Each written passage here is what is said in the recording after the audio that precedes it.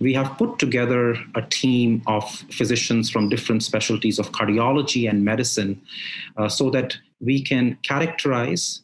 how the heart and the cardiovascular system has been affected in this population, but also so that we can come up with individualized, personalized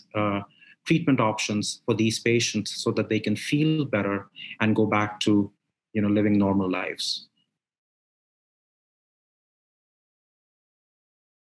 Patients who are still very short of breath, especially with exertion, when they are exerting themselves, patients who have palpitations, patients who are having chest pain, in spite of having recovered from the viral infection, should definitely seek care from a specialized center of excellence.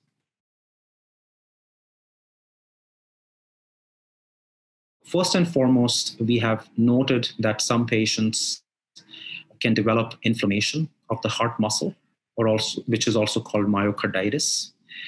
This virus, in some cases, can also cause inflammation of the lining